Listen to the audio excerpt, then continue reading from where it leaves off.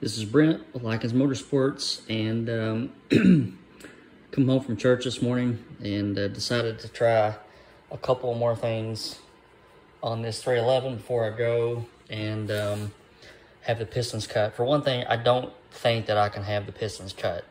I looked at the piston sheet and the crown thickness is set at 210 thousandths. And if I were to cut enough to make it perfect, then the piston would be too thin.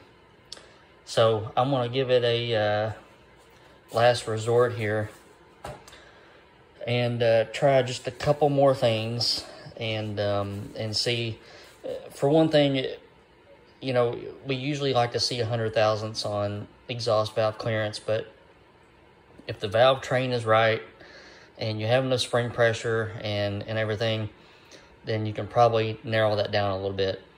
I think when I had this cam 6 degrees advanced, I had like 88 or 90 thousandths clearance, but you lose 10 of that. I don't like running close to 50 thousandths piston to head clearance, but in this case, I may try it. This is a dyno mule, so we'll just, you know, chalk it up to, well, let me just go as far as to say there's a lot of stuff floating around the internet that is usually repeated just because it's on the internet, if that makes any sense, and there's not a lot of experience behind it. So this would be a good opportunity to put some experience behind some numbers. So I'm going to degree the cam again, and I'm going to degree it just to double check my measurements. And then while the degree wheel is on there, I've got the head set up with checking springs, and that will allow me to check the piston to valve clearance a different way. And then I'm also going to check the intake size. Since the cam is advanced so far, I want to make sure I'm not taking all my clearance away on the intake side. In addition, I went ahead and put the rings on this piston to take all the rock away from it, just in case that was killing some of my measurements. So let's give this another shot. All right, so went through and degreed. 6 degrees advance, comes in at a 100.75 intake center line. That's if I do it with the intake center line method. If I go through and do the 50 thousandths valve event method, here's the intake valve opening, intake valve close, exhaust valve open, exhaust valve close. If I put these measurements into a camshaft calculator, here's the specs that comes out: 239 intake duration at 50 thousandths, 247, and it spits out 100.6 intake center line. So I'm within 0.1 degree of making both of these methods of cam degreeing jive. So I feel good about that. The reason that I'm leaving the degree wheel on here, you can check piston to valve clearance this way with checking springs. And your intake valve clearance is going to be closest at between 10 and 15 degrees after top dead center, and your exhaust valve clearance is going to be tightest 10 to 15 degrees before top dead center. So I can go through, and with the degree wheel where it needs to be, I can go through and roll the engine over and let the valve open. And then when I get to whatever measurements before or after top dead center, I can zero my dial indicator on the valve or on the retainer and open it by hand and see how much clearance I have. All right, so I'm set up here, and let's see how this works. The valve is starting to open, and remember, the tightest place on your intake valve clearance is going to be just right at top dead center or a little bit afterwards. That's when the valve is trying to chase the piston downward. So I'm going to take some measurements we're gonna stop at 5 degrees before top dead center. We're gonna zero our indicator. And then I'm going to open the valve. It's 100, and I'm bottomed out right there. 112 thousandths, okay? So at 5 degrees before top dead center, I have 112 thousandths. Now I can go on to top dead center, or thereabouts. We're going to zero our indicator again. We're going to open our valve. So what was that? Let's see, 50, 60, 72. All right. I need to be writing this down. 5 degrees after top dead center. Once again, zero your indicator, open the valve. 50 thousandths. 50, 53.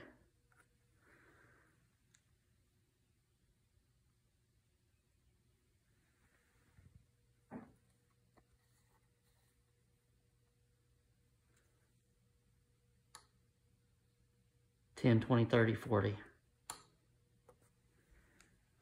How brave do I want to get with running this? 15.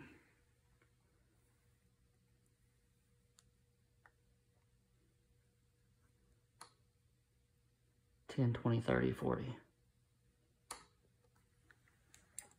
So our tightest spot has been 40 thousandths.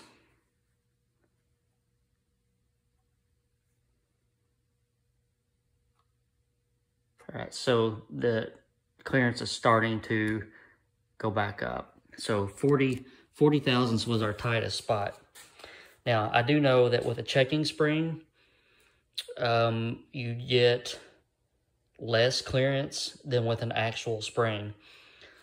And there's a couple reasons for that. One thing is that you don't get any deflection in your valve train parts because the spring is only, you know, a 2-pound spring or whatever. The other, the other reason is that most aluminum-bodied rocker arms have some ratio designed into them because you do get deflection with spring pressure, and they will change the ratio to counter that deflection. So with no loading, sometimes you get a higher ratio than what you're expecting. So I'm going to go through and I'll probably replay my video back to myself so I can write down these measurements, but then we'll hop over to the exhaust side.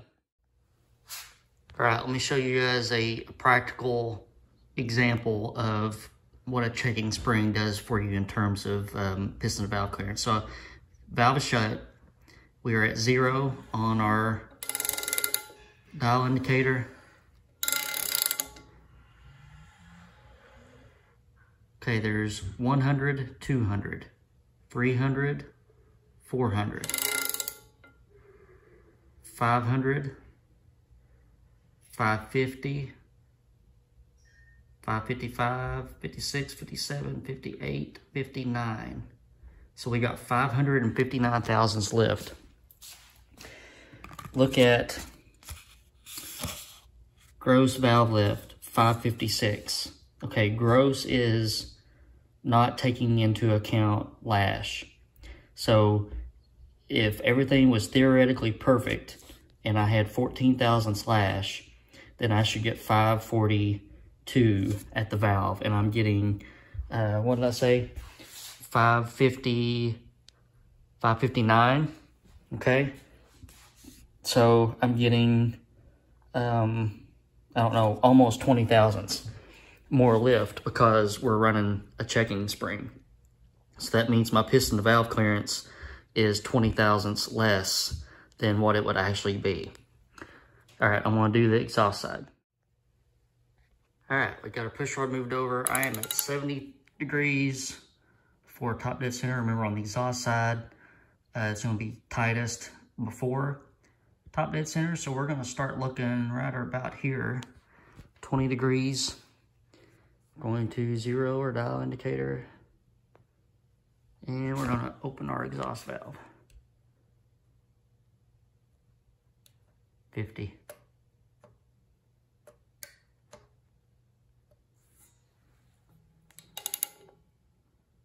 $15 degrees before.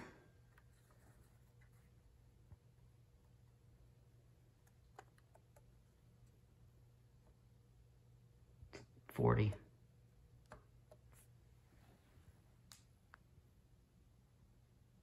$10 degrees before.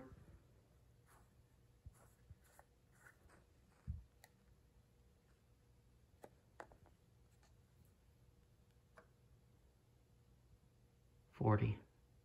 Roughly 40.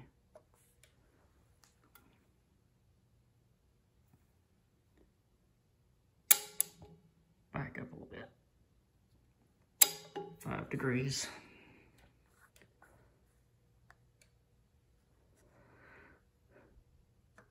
$50.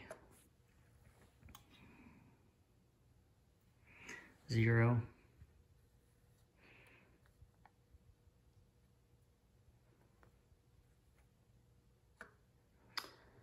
$72. All right, so it looked like our tightest spot was like 20 before. Let's go back and check that again.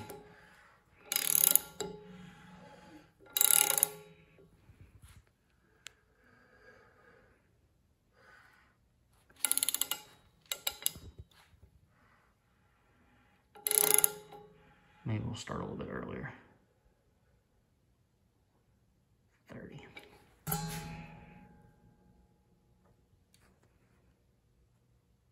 All right, so more than a mile at 30. How about 25?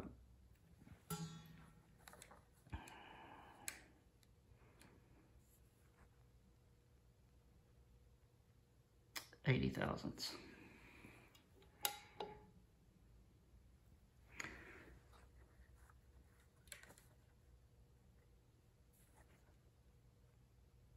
$53.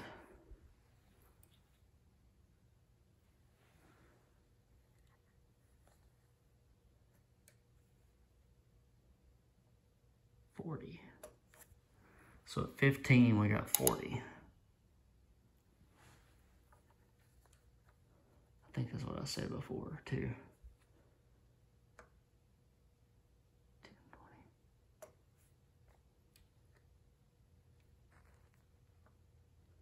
A little bit under 40. All right, so my only saving grace right now is that we're using checking springs. So I'm gonna go through and record all of that. And then put the real springs on and see if our clay matches our numbers. All right, here's what the clay shows. So as we kind of thought, the actual springs bought us back some clearance, but I'm not worried about that intake side unless you got really something really bad wrong. Intake valve hardly ever will touch, but the exhaust valve is a little concerning. Let's get my dial or my calipers.